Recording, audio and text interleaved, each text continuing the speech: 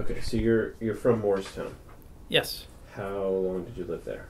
I lived there till I was about 20, 21. Okay. And what was your house like? Describe your house to me that you grew up in. It was kind of a small 2-story brick house, most of it being kind of a basement down below it. Had a couple guest rooms down in that basement area. Front porch set up, a small balcony on the back. Okay. And talk about your family. You have mom, dad, brothers, sisters, anything like that? Let's see. I have a mom and dad who are both in the Air Force, and dad worked a factory job for a number of years. He's retiring playing golf as his livelihood now. Nice. Mother is a band director and teaches at Carson Newman. Okay. Let's see. I have 3 half-brothers that are just a wide difference in age.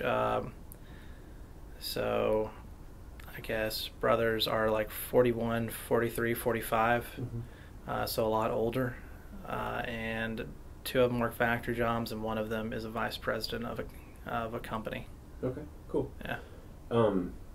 So when did you know that you were gonna go to college, go to grad school? Like, how did all that happen? Let's see. I knew I was going to college because my mother would kind of tell me that I had to. It was just expected in a way, especially since we were doing well enough at the time that it should work, and about the time I realized I could afford college without bankrupting the family was when my mother got full-time and I could get a tuition waiver. Nice. Before then, it was just the federal government wouldn't pay a dime. Right. Grad school came about, though, from one of the professors who was here a few years ago. He actually kind of took me under a wing, and I would always talk to him, and he mentioned that there's a place in North Carolina that he'd like me to check out. And so his written recommendation got me into it, and had fun over there, and that got me into teaching at the collegiate level. Okay, cool. What was your, talk to me a little bit about, you started going to school, when you were a little kid. Did you have any really good friends when you were a little kid? Yeah, I had a friend that we grew up, maybe there was a tiny section of woods that separated our house, but maybe a block away from city standards. His name was Zach, and we would kind of hang out, or depending on how the snowfall would fall between our 2 areas, we'd go sledding there during the winter, and we stayed good friends up until high school, so from kindergarten to then. Cool. And what did you do, on the weekends and stuff when you were little? What kind of games did you play? Where'd you go? Talk to me about that. Let's see. I actually was lucky enough to have a pretty decent backyard, and for the section that was beyond our yard, I had a very forgiving neighbor because we'd play baseball a lot in the back. We'd just play a pickup game, set out some bases, and pray to God we didn't hit a window. Let's see. When we didn't have the materials for that, we'd play kickball, dodgeball, just stuff like that, or we'd even go out exploring in the woods. Cool. So when you were growing up, was there ever a time when you got in really big trouble? You broke something, or you thought that I'm gonna sneak out and I'm not, or I'm gonna have a party and I'm not gonna get caught, anything like that? So there was this one time where I was staying home alone, I suppose, and parents would be back later after dinner, and I was supposed to make it for myself, and I wasn't thinking clearly, and I was making a small snack called Easy Mac, and I forgot to put water in the bowl because the dog was being really annoying, and so I went out to yell at the dog, started the microwave, would be back in, and as it turns out, putting a bunch of macaroni in a plastic tub in a microwave for a long period of time starts a fire. So the house started filling up with smoke by the time I walked in. The neighbors came out and were laughing and watching. The house smelled like death. I was stupid and picked up the burnt, melted plastic tub, ran out, threw it in the trash can, which luckily had nothing in it, so that maybe the evidence would be gone. Had nothing to help out with the scent, which, as again, smelled like death. And so I immediately started spraying lemon pledge, forgetting on our hardwood floor that is a polishing kind of thing. Hit my head, and then my dad comes in. So that got me in trouble because they made fun of that and spread that story to my friends as much as possible. Good. Have you ever been kind of thinking about like things going wrong? Have you ever been in a situation where you were in serious danger of like being killed? When I was in grad school, there was a incident in a parking garage where a guy held me up at knife point. And that was a little rough because it was kind of obvious he was not thinking clearly to be in a secure parking garage brandishing a knife, but also bloodshot eyes. He took a swipe. I got lucky, didn't really hit anything major, kind of just a scratch at the time, and got lucky after that. And did you think, like, this is it? Like... Honestly, I was more or less ticked because, like, I was really looking forward to getting home. I was just angry more so than anything. Yeah. It wasn't even an intelligent thought process. Like, fine. You were inconvenienced? Yeah, it was like a mild inconvenience at best. Like, I understood the depth of the danger. All right. Okay, good. No, that's good. I like that. Okay.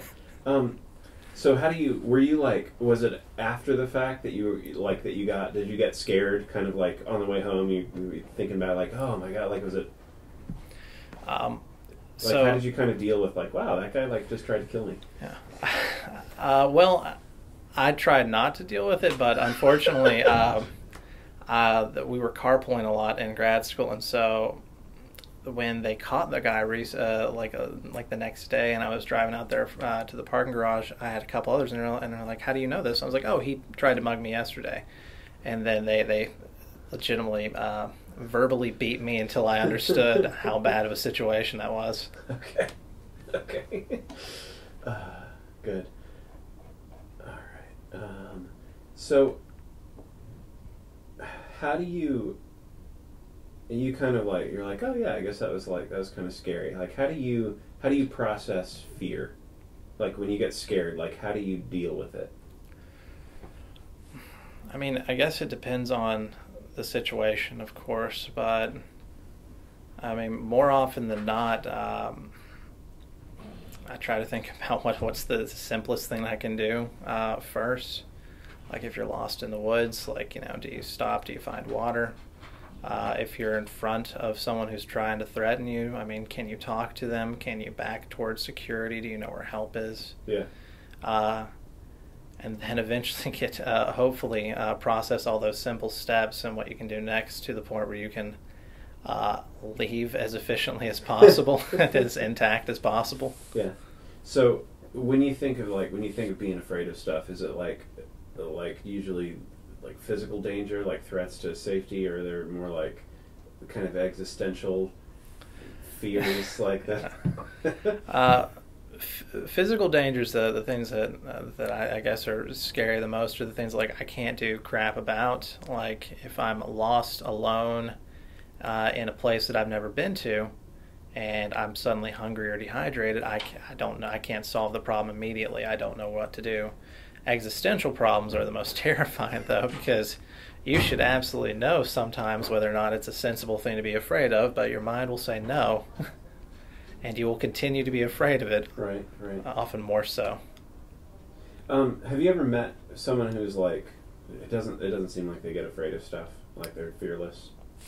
Yeah, one of my older brothers is kind of like that. All right. So how is he fearless? Like what is it that makes him seem that way? I think it's almost his constant ability to not think about the situation he's in and just plow through whatever is in front of him as if it would not matter. He might think about it much later, but by then he's solved the problem. Okay. Do you Do you have like an active dream life? Do you dream about stuff? Or do you remember your dreams? Yeah, they're intermittent sometimes. Yeah. Like there's like the few that I'm like I can remember, but more often than not, I don't know. Okay. The ones that you can remember, what are they like? What makes them memorable? Like the ones that stick with you. What is it? What is it about them? It's typically like what dumb concoction of events were combined in one solid moment. Like, would I really be talking to this person in this event? Right. Or, So they're like the surreal combination of circumstances. yeah, things that could never possibly happen. Right. So like you're having dinner with Abraham Lincoln on the back of an octopus or something like that. Like, Yeah, and you're like, man, that was weird. Yeah, things that make no sense. Like I'm having a casual conversation during a zombie apocalypse. Right. Like, okay. So no, like you don't have like premonitions. Like you dream something and like it happens. I think I've had a few of those moments where like I've sat and I've been like, I swear I dreamt of this. So, or like I remember this conversation, or that moment of like this seems familiar. Right. And like recalling, like I think I had a dream about it, but then never being 100% too sure. Right. Okay.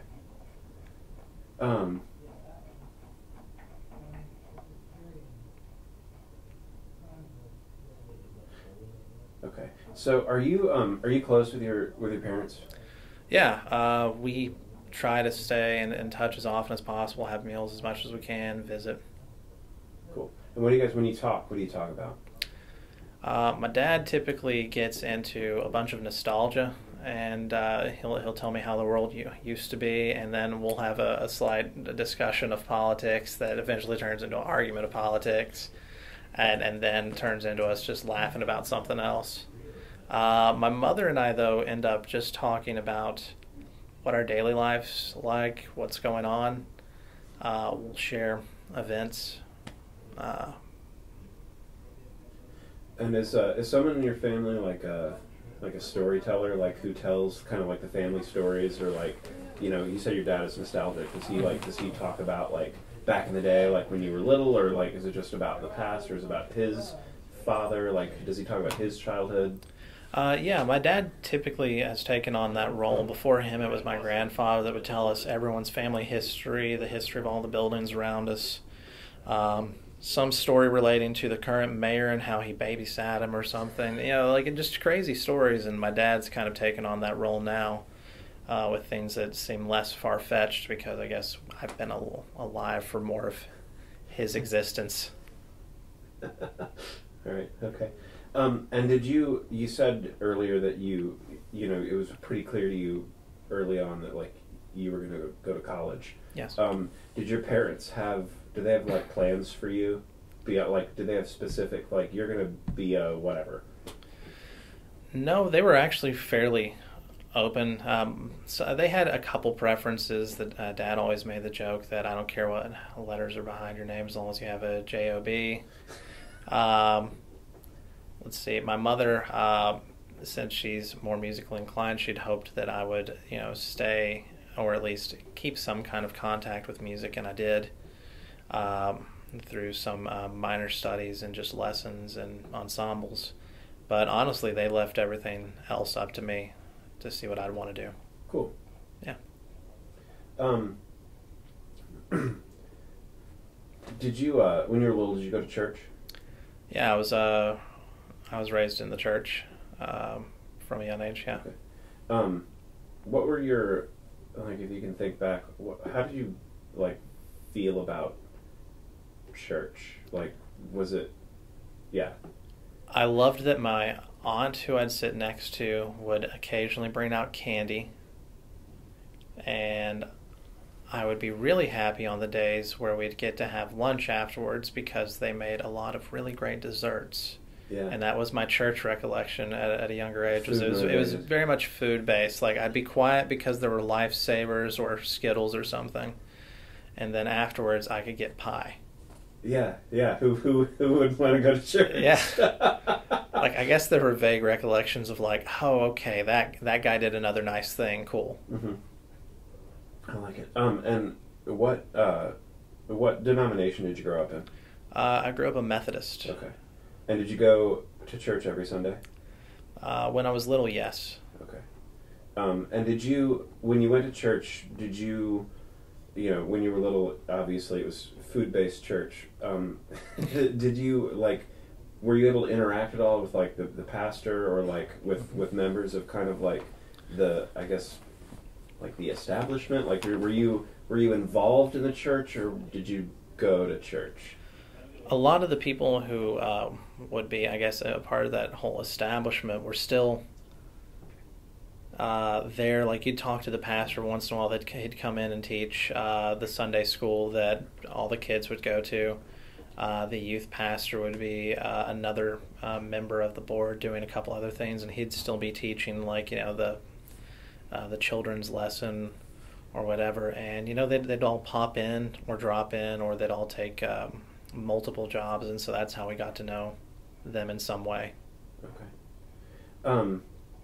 And when did you stop thinking of church as there's delicious pie at church and start thinking of it as something different than that? I guess when I was around maybe 9 or 10, and then the studies got more serious. The Methodist Church kind of pushed you into going into, like, confirmation. Yeah. And there are more rigorous lessons. You met with the pastor more. It wasn't simply like an arts and crafts based economy of learning. You had to go into, like, actually studying, remembering things. You'd have to, like, explicate a part of the Bible or something. So I guess later elementary school was when I guess it became more of a thought process. Mm-hmm. All right. And when did you, like, how did, I guess, I'm trying to think of how to, like, phrase this question. When did getting lifesavers and eating pie and doing homework become, like, a religious experience? Like, I guess when they actually took it out of the church for the first couple times, like, they'd get us involved in things that made more practical sense, or it felt like you were doing something. Like, I mean, I've always liked music too, so that always helped, that I was able to study and, like, make something that sounded beautiful or do something that truly felt right. But, like, we'd go deliver food to like, people who were disenfranchised or couldn't help in the community, like people who weren't even part of the church, and that felt really cool to me, that we could do that. And so as soon as I was old enough to, like, hoist a turkey up around Thanksgiving and, like, carry that up to someone's doorstep, I could do it, and we'd stay and we'd make food.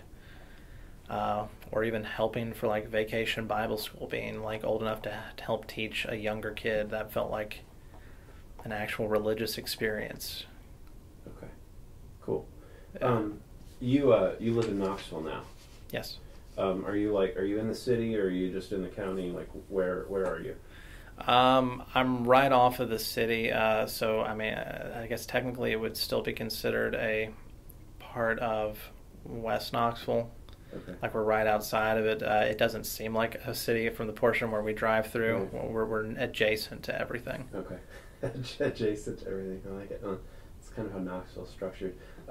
So are you at all involved in, like, local politics, that kind of thing? Like, do you vote in, like, city council stuff? Are you an engaged citizen? As often as I can be, I'm an engaged citizen. I'm in a part of a social justice movement because of a friend of mine who's heading it. And so it's the Knoxville Social Justice group. And occasionally I make an appearance at the meetings, or, voice a couple of appearances, go to some of the marches if I can make it outside of work or other prior commitments. Voting on the city level stuff has been difficult, though, getting used to the politics, but I try to be as engaged of a citizen as possible. Okay. Why is that important to you? Because even if it doesn't feel like you're making some kind of change, more often than not, it's about the only way you can try to make one, is to actually get up and do the things that seem more difficult or time-consuming. Right. And you said your friend runs this Knoxville Social Justice group. What are the kind of things they do? What do they advocate for specifically? Right now, there's been a large push to kind of bring better recognition to the drug epidemic and, helping out family members and finding better ways to do that. For a time period, it was trying to help create an enforcement measurement for law enforcement that might occasionally step over a bound or two. And I think the newest push is trying to get rid of the amount of money. Like, you had to pay a fine to be able to visit a family member in jail, and so getting that away as being unethical and un-American has been the most recent and I think one of the strongest pushes so far. Okay, cool. We're going to switch gears a little bit. So, you grew up in Morristown. Yeah. Your parents are fairly well educated, right? Yeah. Did they both go to college? Mother went to college, got her master's degree as well, and started her doctorate. Dad went to college, did well, but felt like it wasn't for him and went in the military. Okay. And where are your mom and dad from? Let's see. My mother is from a small town called Dublin, Maryland. Uh-huh. And Dad actually grew up in Morristown, Tennessee as well. Okay. Did you notice when you were growing up, differences in the way that people talked? Like, the people sounded different from you, from each other? Yeah. So whenever I would visit my relatives in Maryland, they had a slightly different tone overall. They would pronounce a few words maybe slightly differently, but more often than that, they would point out that I sound incredibly different, or that I have an accent. And so I'd recognize it too, I guess, around where I lived. Like, some people would have, I guess, more of a deeper Southern accent than I might, or the way they pronounce a word would have an actual twang to it. Right. Have you ever tried to change the way that you talk for any reason? Absolutely. Okay. Again, part of it was like the relatives up north made me feel really bad about my accent. And so I actually made a concentrated effort sometimes to, and sometimes it happens when I'm teaching or speaking in public. I'll change my voice to be a little bit more like this and actually accentuate every single term and phrase. Your newscaster speak. Yeah, I go Midwestern newscaster as much as possible. Right. And so... and did anyone, like you said, your relatives in Maryland made you kind of feel bad about your accent? Has anyone, kind of pointed out explicitly, who has, brought attention to the way that you talk, that you can recall? My aunt once in a while would bring it up.